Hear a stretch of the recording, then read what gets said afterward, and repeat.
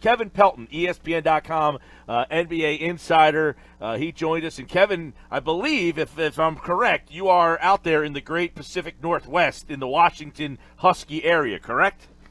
That is correct. I'm a UW alum, so I saw most of the Pac-12 games that Fultz played last year in person, and then basically watched pretty much every game he played.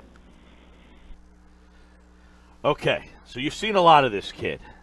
The guy that you saw for the first 4 games of his NBA career, does that resemble anything that you saw while he was at the University of Washington?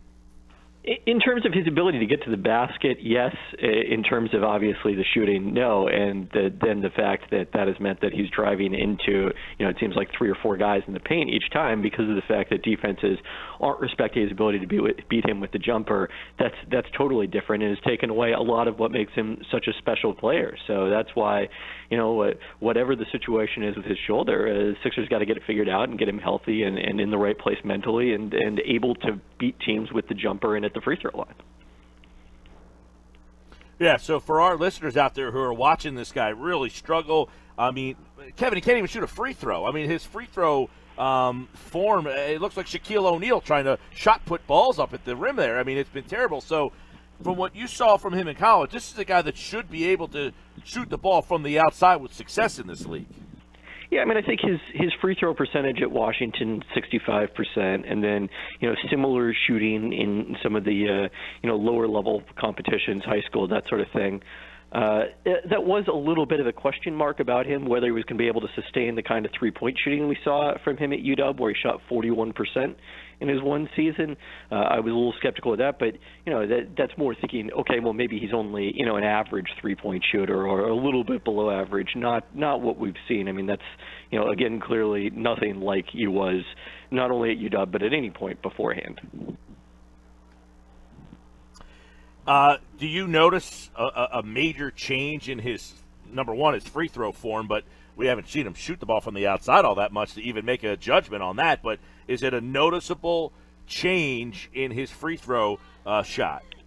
Oh, without question. And, Mike Schmitz of ESPN Insider, one of our draft analysts, and I wrote about this yesterday. Mike was the first person to point this out on Twitter after the Sixers' first practice that, hey, this looks different than Fultz's shot has looked in the past. And at that point, it seemed like it was a little confusing, but it didn't seem like a big deal. And it's just his form has continued to degrade from there. When you saw this kid over his time at Washington, was there any indication that his shot might be this big of an issue, or does it tell you that there's got to be something wrong with his shoulder? It tells me that it's got to be something going on because of the fact that, there was no indication. Like I said, there was maybe some reason to believe that he wasn't going to be a knockdown shooter, at least early in his career, but nothing to suggest that, he would have such a hard time making shots or be so unwilling to even attempt them. Now, Kevin Pelton, ESPN.com, NBA Insiders with us. You mentioned that he has been getting to the basket. He's getting a lot of his shots blocked. What do you attribute that to? And do you think that is something that has to do with the fact that nobody thinks he's shooting jumpers?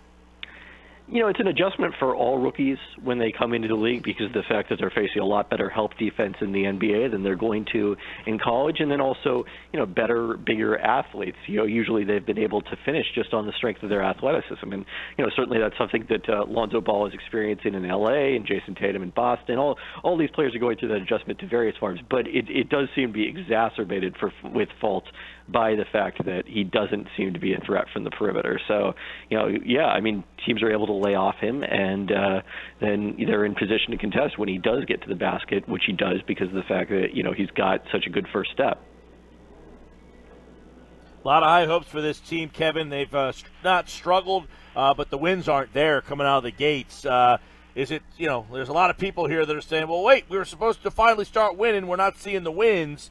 Is it time to hit the panic button, or are you seeing some positive signs from this team that maybe they're ready to come around and win some of these close ones?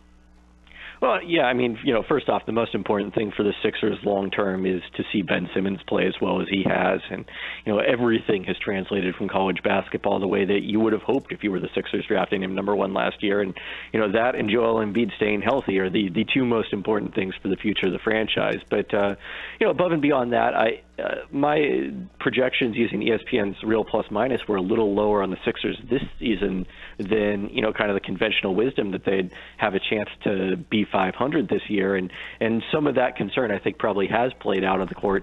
The other aspect I think that's going to help them, nobody paid much attention to this at the time. I mean, maybe people didn't. Philly nationally, it didn't make much of a ripple. But when Rashawn Holmes went down with injury, that took down a key backup, a guy who played very well for them last season, and especially with, Embiid's minutes restrictions and the fact that he's not going to play some back-to-backs, you're going to need to have multiple setters capable of contributing.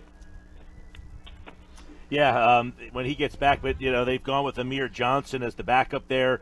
Jahlil Okafor seemingly out of the rotation. That whole, we saw him, Pete. We did the show in August, right? We were down at the Sixers Summer Shore Tour, and he looked thinner. He looked lean. He looked mean. He was ready to go. He was all excited that he dropped the weight and have some sort of a role. And now they say that they're not even going to use him in the rotation. Yeah, how puzzling is that they're going with? Is it puzzling that they're going with Amir Johnson over Okafor? No, I mean, I think it's kind of what I expected, given the fact that, with Embiid is your future at that position. You just signed him to a 5-year extension. You've got Holmes as a guy who can be a low-cost backup for you. I mean, my expectation all along is that they would find a way to trade Jahlil Okafor sooner rather than later. And, so if you're playing him, probably it's in the classic showcasing idea. You did see that, that improved conditioning, it seemed to translate offensively from the very little I've seen of him, so far this season. But defensively, I still don't think that's going to overcome the fact that his instincts as a help defender are not great. So Kevin Pelton, again, you saw a lot of Fultz. You said you saw just about every one of his games at Washington. Obviously he's going to be shut down for at least 3 games here. Are you concerned, though? Are you concerned that he might not be the player that the Sixers thought they were getting at number 1? I mean, certainly to see him go through this, you wonder sort of what this period is doing to his confidence in his outside shot, because that's something that was never within question, with him last year. He was very confident in his outside shot and had good reason to be so. So, I mean, if it's entirely a matter of just getting him healthy, then I think that's going to happen at some point here. The Sixers haven't been able to find any structural damage, so perhaps it is just a matter of getting him some time off the court to get that shoulder to 100%. The way it affects him mentally, I think, is probably the larger concern to me going forward. But if he's healthy and able to regain his shooting form, then this will probably pretty quickly be forgotten. Yeah, because in your dealings with him, does he seem like a confident guy? Because one of the things I think that he relied on so much was that pull-up jumper. You would see him, he would pull up and create such space between him and the defender. That was really what, fueled his offensive game. And the fact that he can't do that, the confidence, you wonder, if it's lacking. But is he a guy that is confident when you talk to him? Never an issue at Washington. I mean, I think, the word more than any that probably stood out about him is an 18-year-old college freshman for most of the season was poised. He was very poised for someone who was so young. So, this is very different than what we saw last year. There was a lot of people questioning whether or not he was hurt. Didn't want to say anything because he felt like he was maybe letting the team down because there was so much excitement about him being here and the injuries that this organization has gone through, so that maybe he was just trying to fight through it.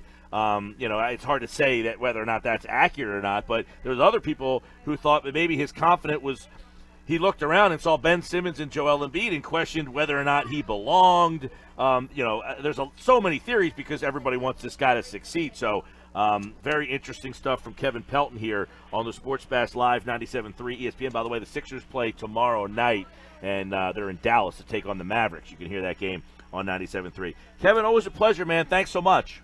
All right, thanks for having me.